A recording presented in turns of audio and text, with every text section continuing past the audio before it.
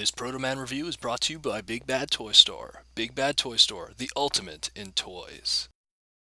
You summoned me here for a purpose, but that purpose is not to be a Galvatron repaint.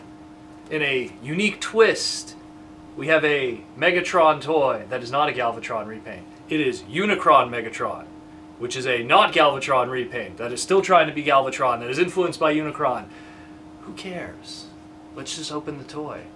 This is a video review of Beast Hunters, Transformers Prime, Unicron Megatron. So let's do this. ProtoRetro. The Megatron repaints. Usually influenced by some kind of Chaos Bringer, or some kind of godly power-up. Whether it be Devil Gigatron from the Car Robot days, or some kind of Galvatron repaint from the Unicron trilogy of Micron, Superlink, Galaxy Force, also known as Armada, Energon, and Cybertron. Even with the likes of Movieverse, a Galvatron repaint would be some kind of dark repaint, a Shadow Blade, or whatever that be. But in this case, we have a Unicron Megatron. And luckily for us, this is something that actually was kind of used in the show. Not so much in sculpt and design, but in concept and appearance. So then, the mad, crazy being that he is, let's open him up and take a look. Now, like most alt modes from Cyberverse, they're not much to be desired, especially when you have something that is a not alt mode. Unfortunately, unlike his Wavemate Bludgeon, this wasn't a retool. This is a straight repaint of the original Cyberverse commander, leader of the Decepticons, Megatron. So, no surprises here. Even the included Energon accessory is still the same kind of, cyber sword, Energon pike that originally stored up here, or in the cannon. Kind of unfortunate. Galvatron didn't get a new hat, even though he did in the show.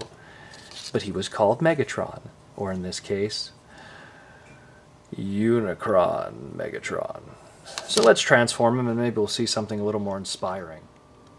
Another sad truth when Malibu Stacy doesn't get her new hat. They could have went for a retool, but they went with the straight repaint.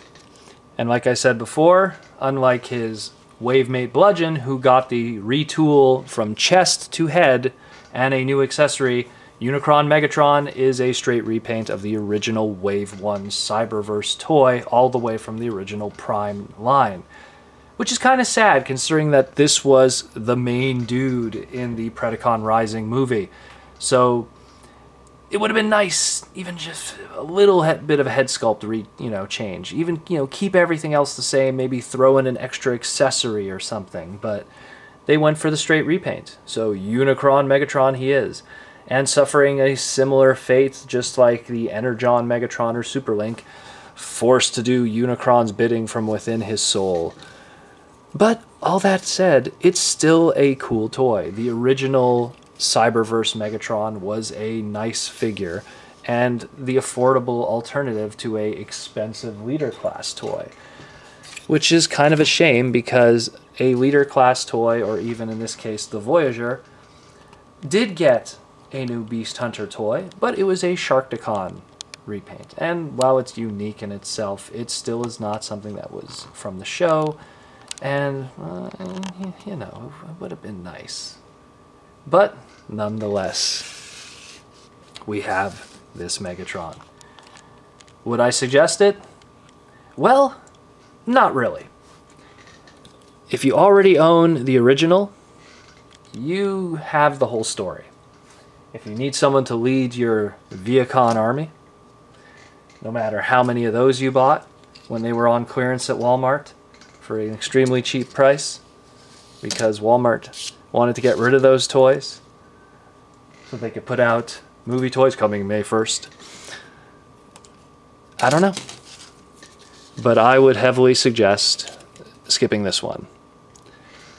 And who knows, maybe some third-party guy one day will give us the Megatron we want. Or maybe not. because Prime, ultimately in the end, while not bad, was not that great either.